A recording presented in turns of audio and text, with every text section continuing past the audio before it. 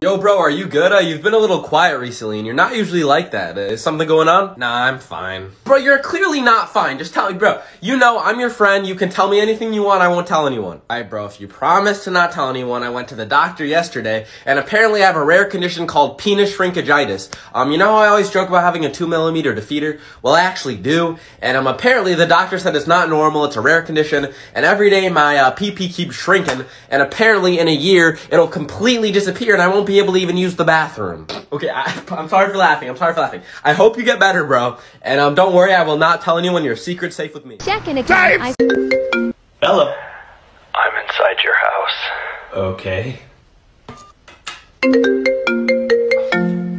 Yellow. Why did you hang up? Why did you hang up on me? If you're inside my house, just come talk to me. I'm in the closet. Oh, you're gay? That's cool. No, I'm not gay. No, it's alright. My cousin's gay. No, I'm not gay. I'm literally in your closet. Wait, really? Who is this? Come find out. Where are you? Are you stupid or something? I just said I'm in your closet. I want y'all to repeat after me. No matter how thirsty, no matter how desperate I might be, I will never be this down bad. Look here, son. You need to stop beating your meat before you go blind. Dad, I'm over here. Oh.